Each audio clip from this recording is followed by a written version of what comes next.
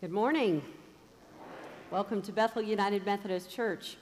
We gather each week because we are among the people who believe that a life connected to God and a life connected to one another is the most meaningful life there is. For those of you who join us here in the beauty of this sacred space and others who join us online, we're grateful that you're here.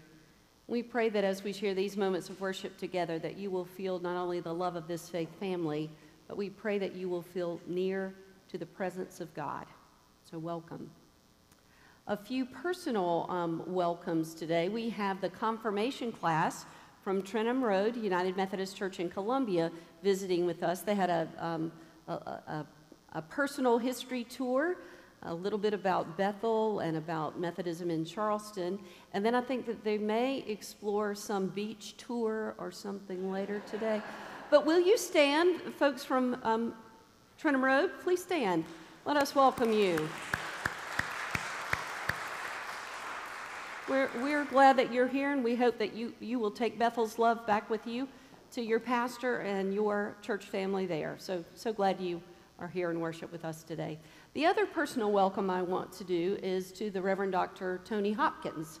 Some of you have met Tony and Carol. They've been worshiping with us since early January, and I've discovered that Tony is really the Reverend Dr. Tony Hopkins, who has spent his adulthood in the vocation of pastoral ministry, and is in the early days of his retirement. Grandchildren have brought them to Charleston, and so he and Carol have made their home here in recent months. And it would be a shame to have a gifted preacher sitting in the pew and get rusty. So I am thankful that he accepted my invitation.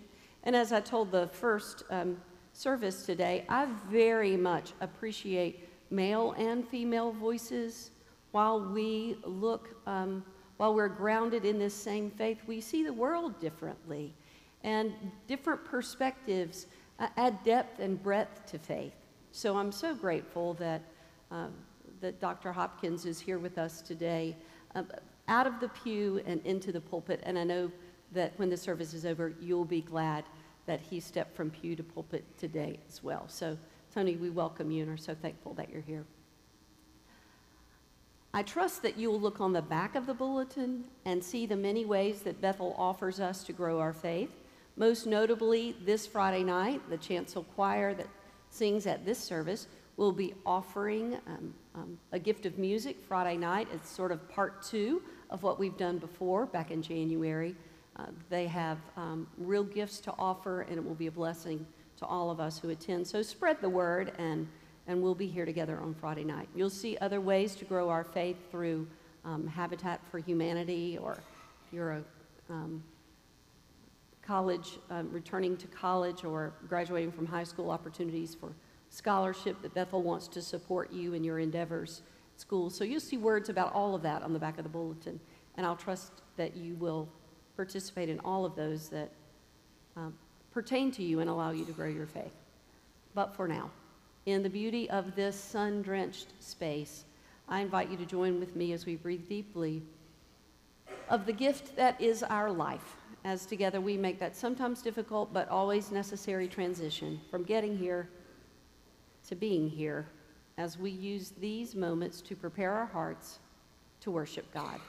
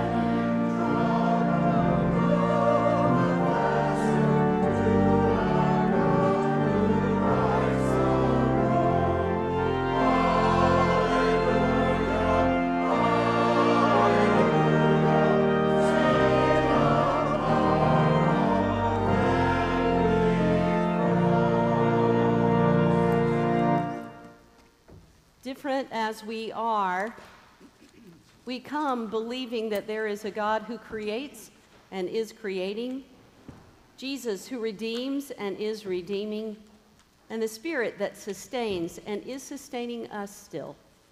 And so with words ancient and true, let us unite our voices using the words of the Apostles' Creed found on page 881 as we share our faith.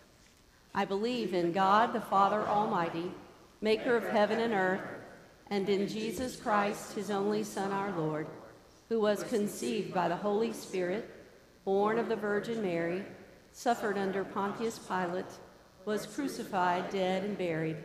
The third day he arose from the dead. He ascended into heaven and sitteth at the right hand of God the Father Almighty. From thence he shall come to judge the quick and the dead.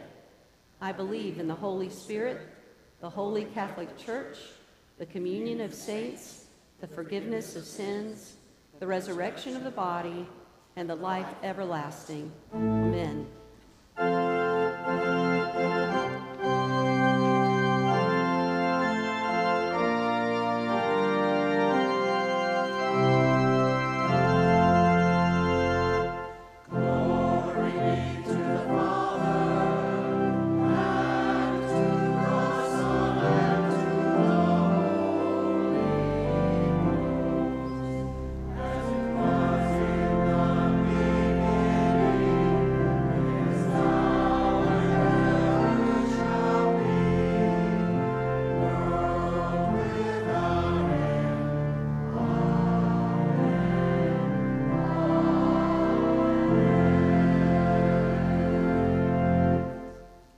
Be seated.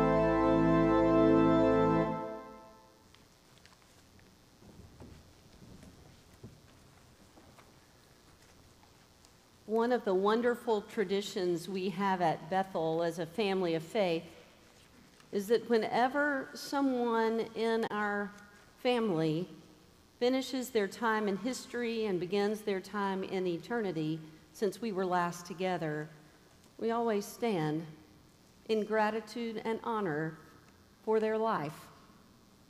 Many of you have heard already or saw in the morning paper of the obituary of Jerry Britton. Her service will be here on Tuesday at 11. Received word this morning that Martin Ackerman, Bill Bates' brother, passed away yesterday, and funeral arrangements for him are not yet complete. But these two, Jerry and Martin, are people that we want to honor simply with our lives today. So as you are able, I invite you to stand as we remember these two before God.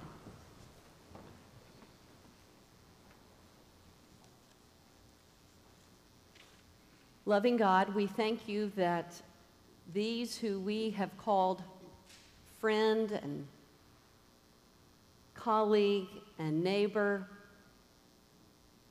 and Redbird volunteer and food pantry colleague, that these whom we have shared life with, that before they were ours, they are yours.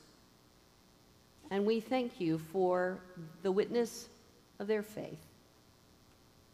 So we stand in recognition and in gratitude for the life of Jerry Britton and for the life of Martin Ackerman. Remind us all that you are the author of our journeys, you are our companion on the way, and you will be our destination's end. And may that truth reverberate in our hearts and ground us in these days. With gratitude, we offer these to you. Amen. You may be seated.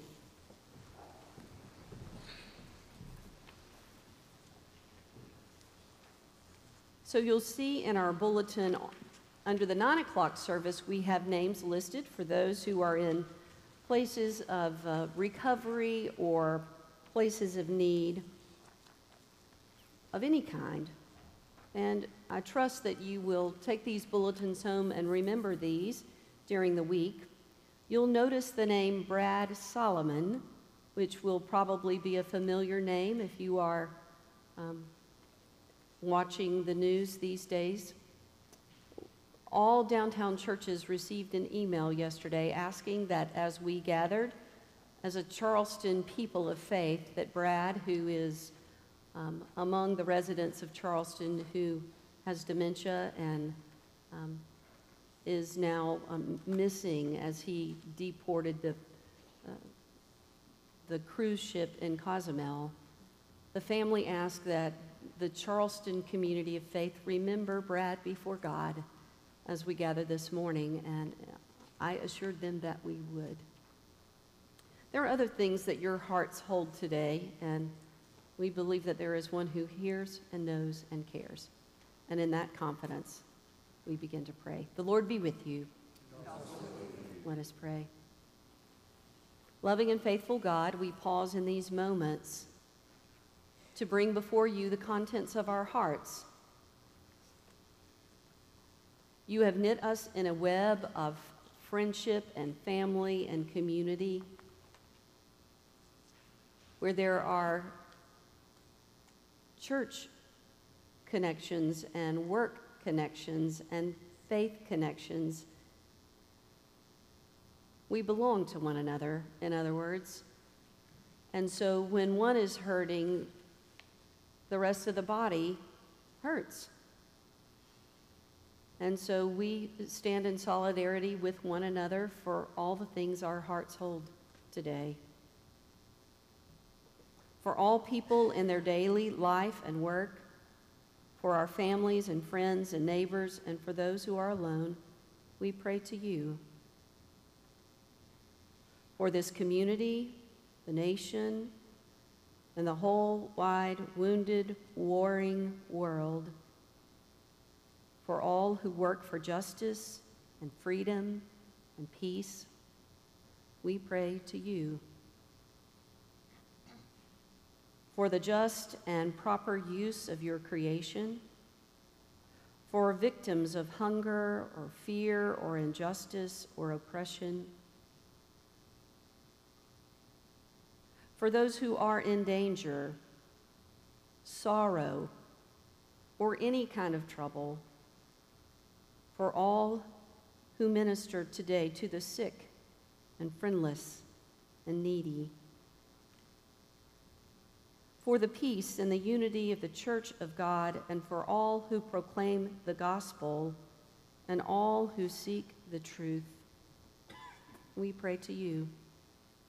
Especially here in our one point on the planet, corner of Pitt and Calhoun, we pray for those who are in a process of confirmation, of learning and discovering and growing, that your Spirit might accompany them as they approach their own I will to this lifelong journey of faith.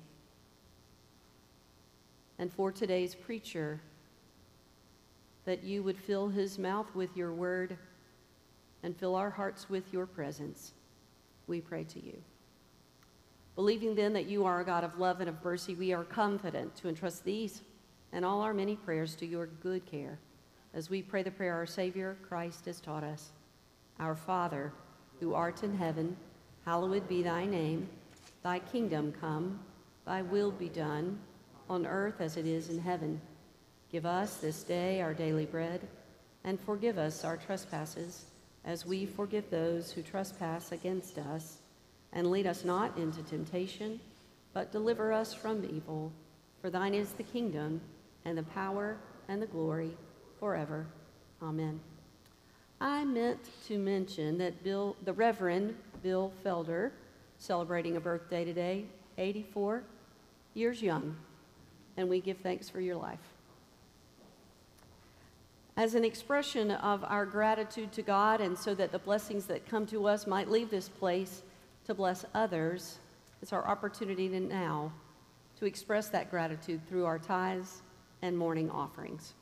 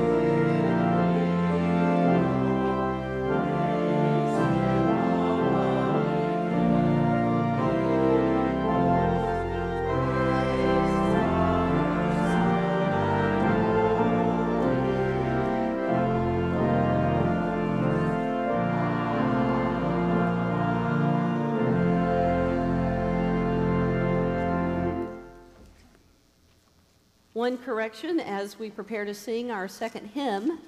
It is hymn number 539, O Spirit of the Living God. So if you will join me as we raise our voices together, hymn number 539.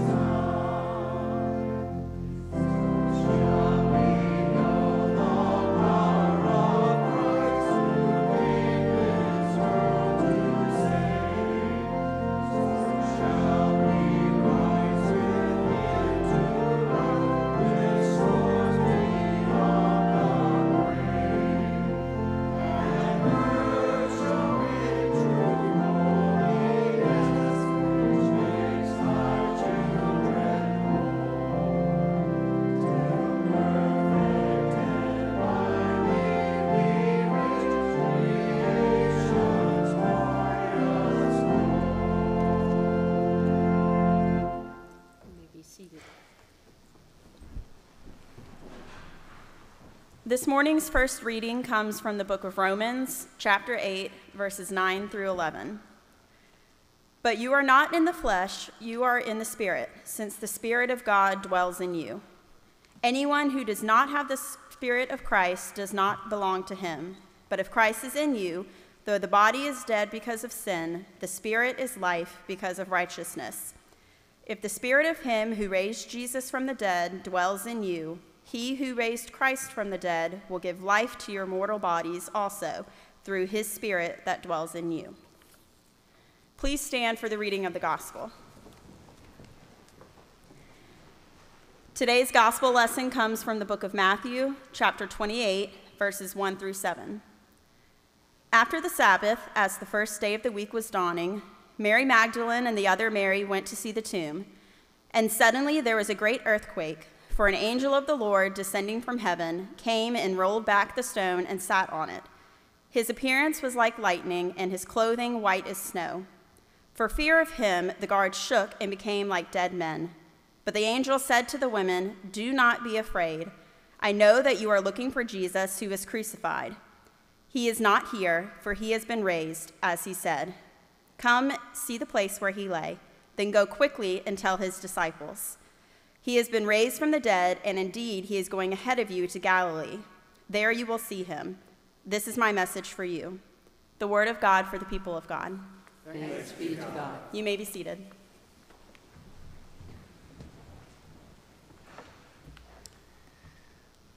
I am grateful. I am grateful to longtime friends, English and Cindy Piercy, members here at Bethel, for first inviting my wife and me to Bethel a few months ago. I'm grateful to the church family and especially the Covenant class for making Carol and me feel so warmly welcomed. I'm grateful to Susan Leonard for inviting me into her pulpit today. I'm especially thankful to preach during the Easter season. I grew up in a tradition in which Easter was a single day, Easter Sunday.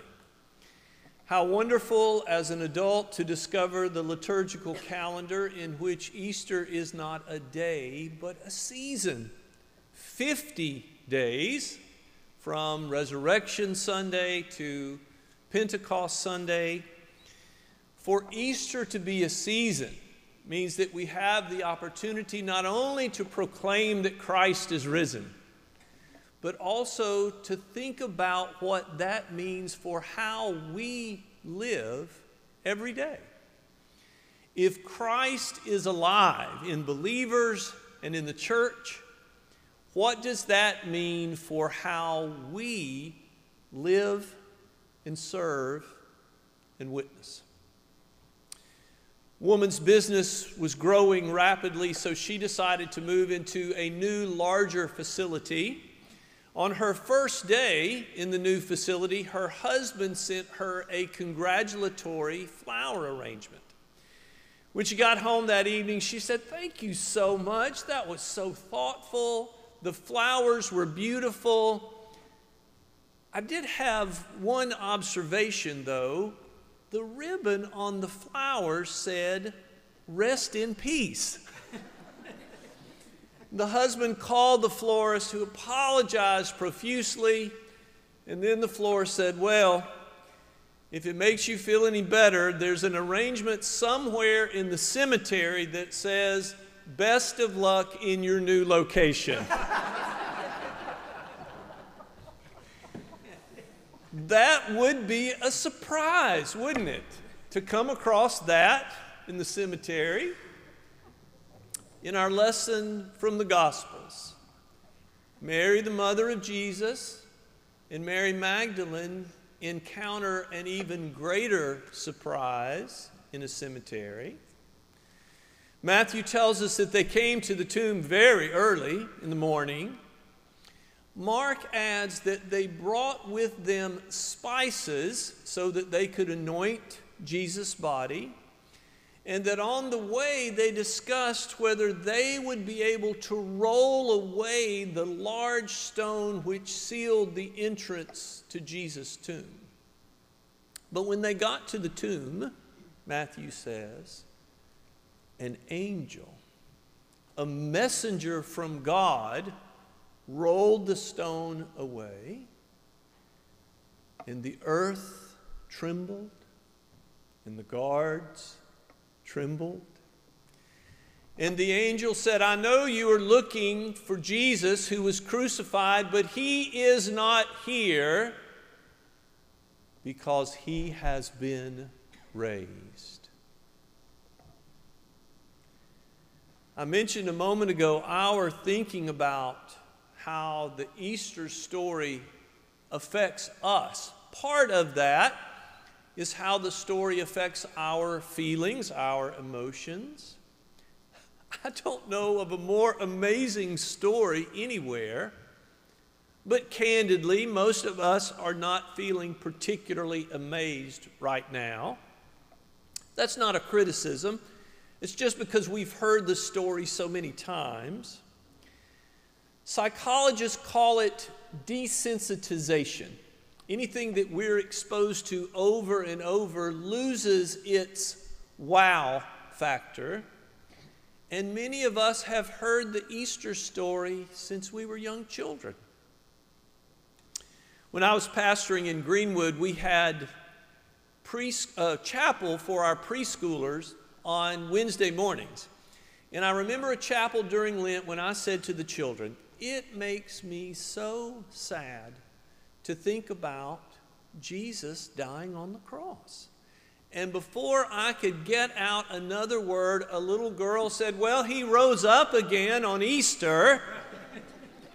At age 4, she already knew the story and apparently thought that I did not. I will grant you that children don't always get all of the details exactly right. I heard about a children's sermon in which the minister invited the children to tell the Easter story. A little boy said, on Easter morning, Jesus came out of his tomb. Then he saw his shadow, and they had 6 more weeks of winter. The point is, many of us have heard the stories of Easter since we were children, all of our lives. So we come to worship during the Easter season and hear these stories. We're not surprised. But I assure you, the women in our gospel lesson were very surprised. They are coming to the tomb in order to anoint Jesus' dead body. And they are very surprised to find that they don't need their spices, and they don't need to worry about rolling away the stone. And by the way, notice that the angel doesn't roll away the stone to let Jesus out. He's already gone.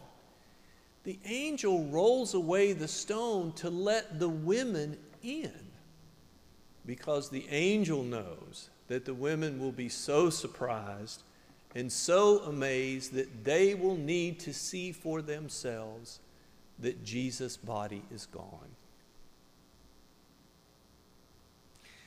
I was thinking last week about trying to help us recapture or at least understand the surprise of Easter. And I thought about Jacob from the Old Testament. Joseph, Jacob's beloved son, is sold into slavery by his brothers, who dip Joseph's coat in goat's blood and tell their father that Joseph was killed by a wild animal. The old man is devastated. He is inconsolable. His other children try to comfort him, but he says, there is no comfort for me. I will grieve my son until the day you put me in my grave. And week after week, month after month, year after year, Jacob grieves.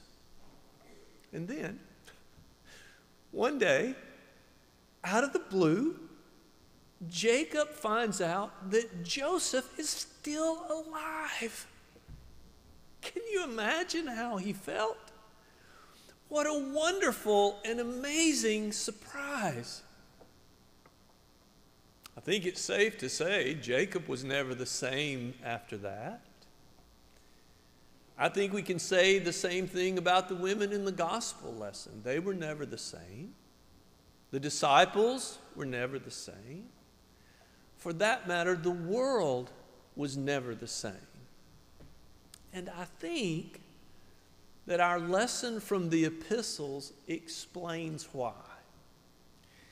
Paul says not only is Christ alive, but he is alive in you. Because of Christ, Paul says, God is alive in you. The same one who gave life to Jesus on Easter morning gives life to you through the Holy Spirit, who is alive in you. And too many people have experienced this life from God, this living Christ in us, this Holy Spirit alive in believers and in the church. Too many people have had this experience for it ever to be suppressed. Oh, people have tried to suppress it. The communists in 20th century Russia tried to say God is not alive, Christ is not alive, the Holy Spirit is not alive. They should have known, the communists, that they were going to have an uphill battle. In the Russian Orthodox Church, every time those believers gather for worship, they use a liturgy in which the priest says, Christ is risen. And with one voice, all of the people say, Christ is risen indeed. But the communists thought that they could erase people's experience of the living Christ, and they could erase the church.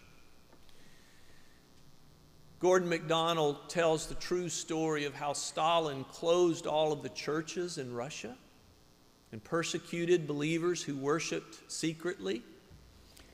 And in time, he announced that communism had replaced Christianity in Russia. He was so confident of this that he gathered people from all across the nation to hear a speaker who was to demonstrate by careful argument that the teachings of Jesus had been replaced by the teachings of Marx and Stalin. For 3 hours, the speaker thundered away at the gospel, trying to dismantle it brick by brick. At the end, he was exhausted, but he believed that he had pronounced the final epitaph of Christianity in Russia. And just before he dismissed the large crowd, an old priest stood in the back of the hall and said, I have just one thing to say. Christ is risen. And with one voice, all of the people said, Christ is risen indeed. You cannot keep the gospel quiet, and you cannot suppress the church's experience of the living Christ. Gordon MacDonald said he was on a preaching tour in America, and he told that story in a church here.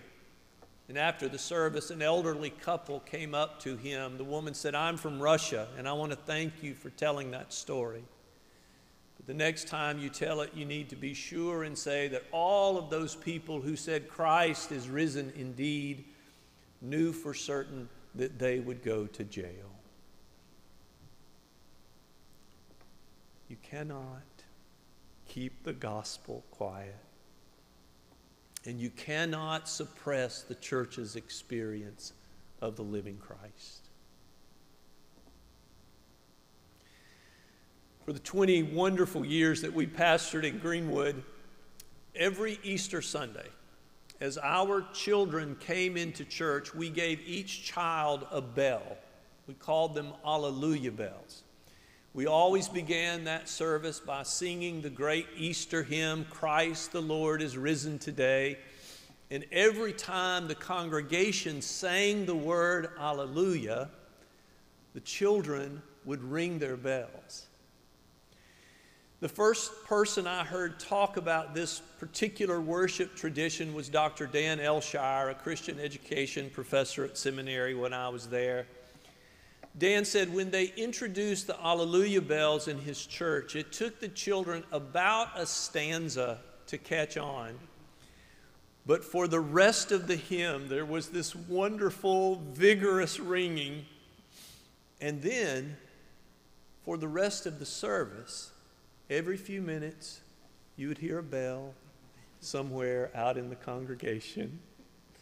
You can't keep the gospel quiet. You cannot keep quiet the Alleluias of the Easter season. Dan said one Easter Sunday, his family came home from church, and as families will do, they dumped all of the paraphernalia of church onto a table in the den. Bibles, Sunday school books, orders of worship, children's bulletins, and a bell. Dan's children played outside that afternoon, but when they came back into the den that evening, Dan's little boy walked over to the table, picked up his bell, turned to his older sister and said, "Sing the Alleluia song so I can ring the bell."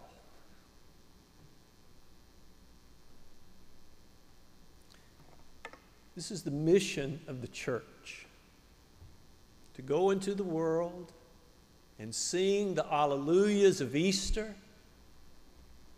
and the gospel will start ringing.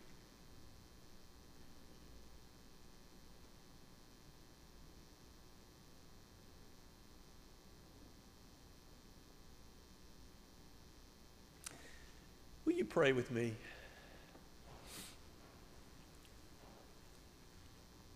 God who is alive in the world, Christ who is alive in the church, Holy Spirit who is alive in us. In this Easter season, we ask you to give us new life. Raise us to walk in newness of life so that we might live like Jesus, which is to say, so that we might love like Jesus. We make our prayer in the name of our living Lord. Amen. For as long as I can remember, in every worship service, when I have been the preacher, at this point, I say to the congregation, God's word is always invitation to the people of God. Most immediately, you're invited to sing our hymn of commitment, and if the Spirit leads, to come to the altar to pray for a few moments. This week, if the Spirit leads, you're invited to call Susan Leonard and say, I think Bethel is the place that God wants me or my family to work and worship, and I want to talk about joining the church.